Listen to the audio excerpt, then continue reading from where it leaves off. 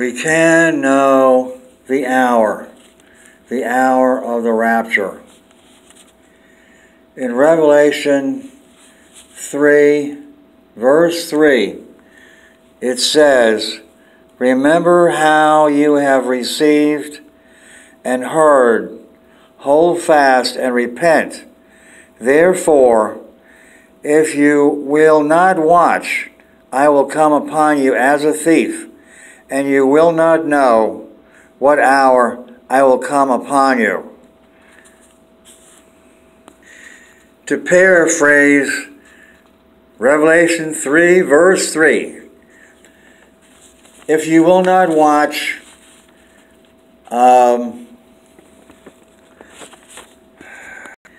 if you don't keep watch, you will not know the hour. The reverse is that if we do keep watch, we will know the hour, or we will be able to know the hour. The knowledge will be accessible.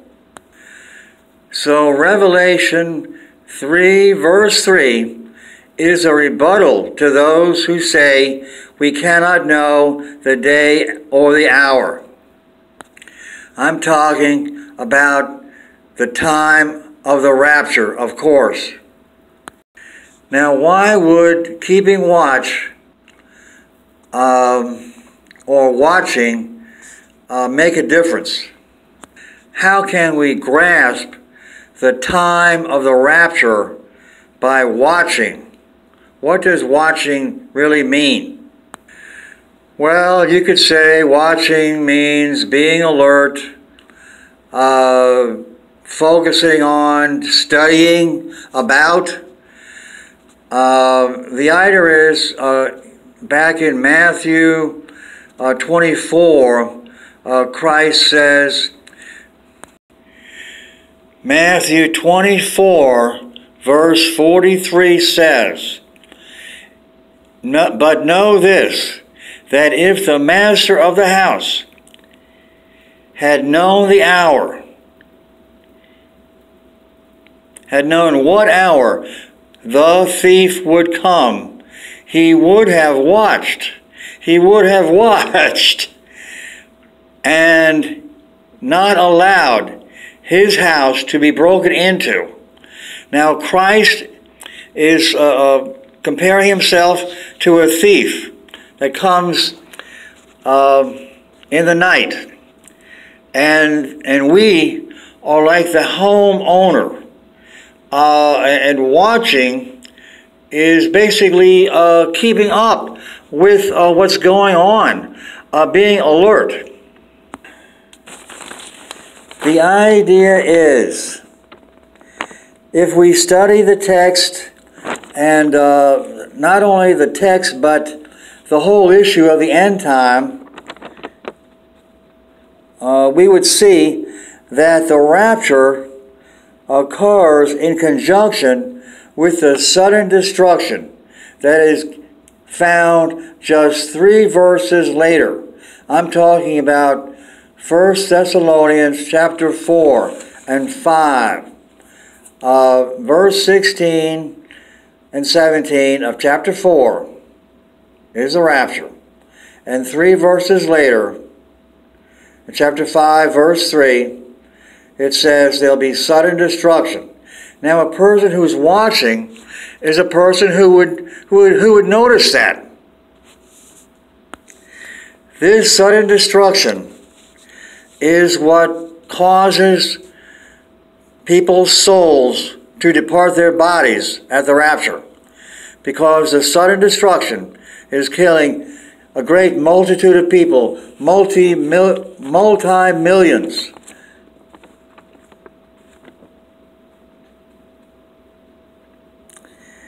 Once we see that mass death is occurring due to this sudden destruction, this tells us that if we can identify what that sudden destruction is and when it occurs, when it should occur, then we can tell when the rapture will occur.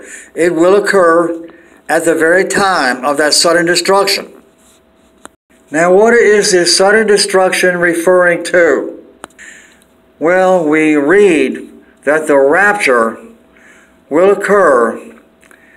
The soonest that it can occur is at the revealing of the Son of Destruction. It says the rapture has to wait until the man of sin is revealed, the Son of Destruction. So this tells us that, the Son of Destruction means the destroyer. And so the rapture has to wait until the destroyer is revealed. And what would reveal this person to be, quote, the destroyer? It would be the destruction that he causes, or that he is responsible for. It's mass destruction. And who can be the destroyer? It has to be a government official. Only governments have access to armies and military forces and nuclear bombs. And so this man of sin has to be the head of a government of a very powerful nation, so that it gives him access to this great weapons of mass destruction. Logically speaking, the sudden destruction in 1 Thessalonians chapter 5 verse 3 is what should reveal the destroyer to be the destroyer. And this is, I'm talking about 2 Thessalonians chapter 2 verse 3. The idea is the destruction in 1 Thessalonians is authorized by the destroyer in 2 Thessalonians chapter 2 verse 3. He is responsible for it.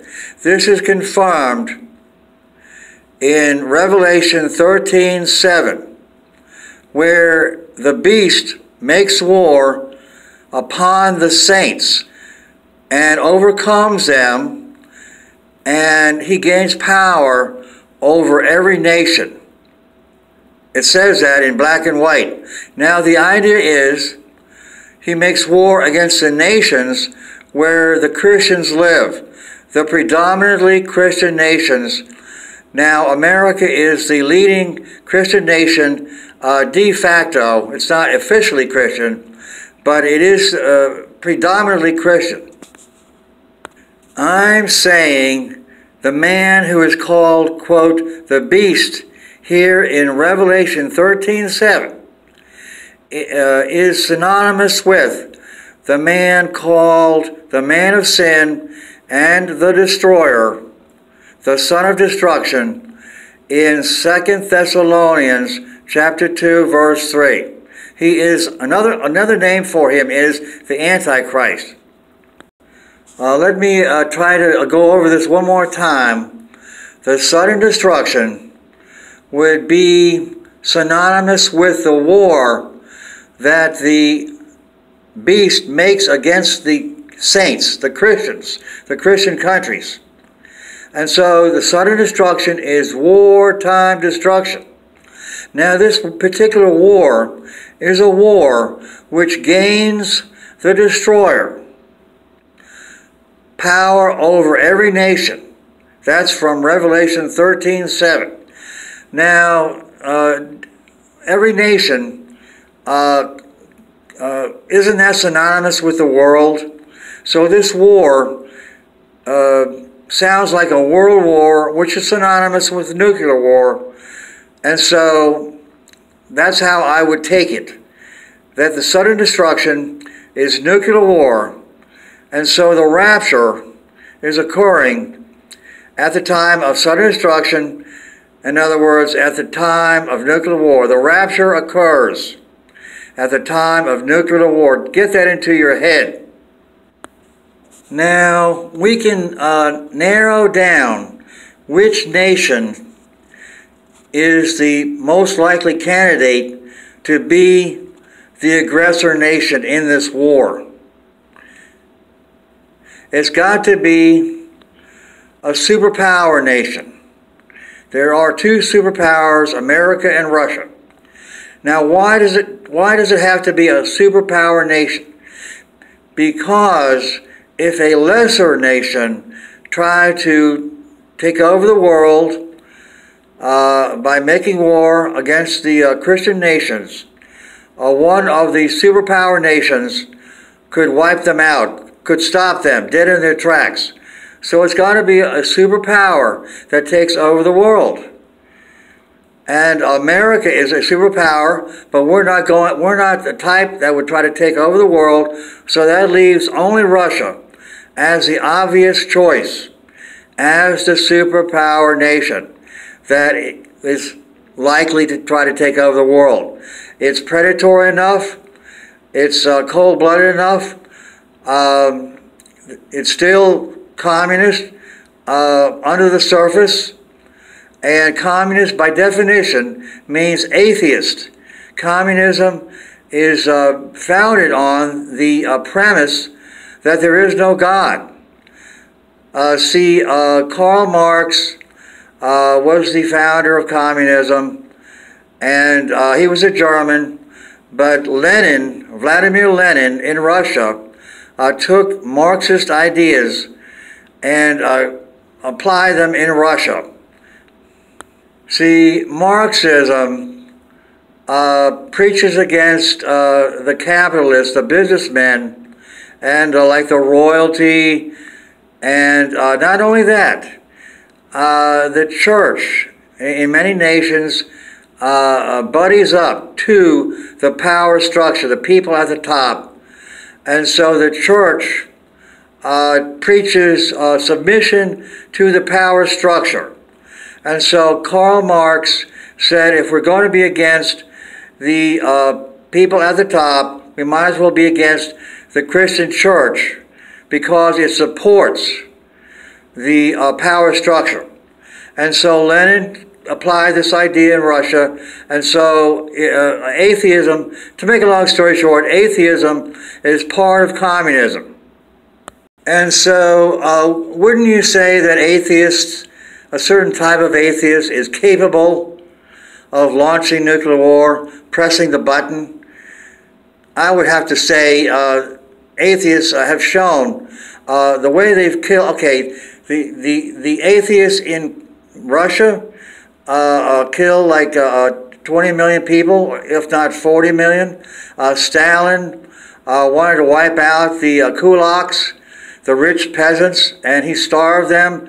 In the Ukraine, it was a great famine, man-made famine. China, 60 million people in China died because of the atheists at the top. The communists are terrible atheists. They're predatory atheists. There are good atheists, but there is a predatory type, and that's what I'm talking about. Getting back to the issue of how can we determine when the rapture will occur? So far, we've found the rapture occurs when Russia bombs America. So the question is, when would Russia be most likely to bomb America? When America has a strong arsenal with which they can retaliate, or when America has disarmed, so that our arsenal is only a shadow of its former self? Well, the answer is obvious. Russia will wait until America has disarmed. So that tells us when the rapture will occur. When America has finished disarming to the satisfaction of Russia. Now, how far along on the road to disarmament have we come? Well, Russia made peace to get us to disarm, and that was back in the late 1980s. It's been like 30 years. And we've been disarming steadily, and in 2010, Obama signed the disarmament treaty that put us over the line.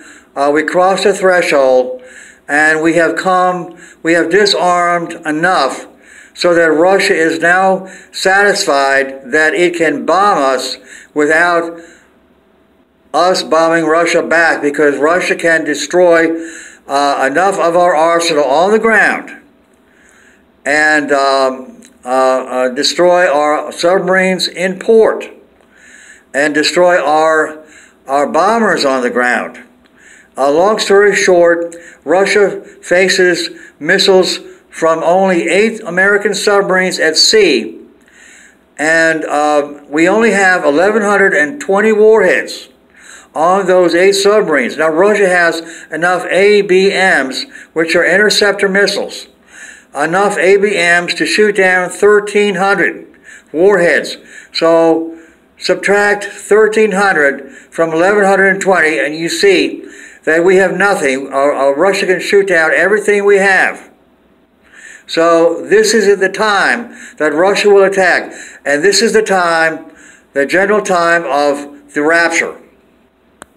The only thing left that we can turn to are the feast days of the Old Testament. Paul said the feast days of the law are prophetic of things to come. That's Hebrews 10, verse 1 or 2, and Colossians 2, verse 16 and 17. Now, the idea is that the Feast of Tabernacles is coming up in the end of September, and the last day is, I think, October the 1st.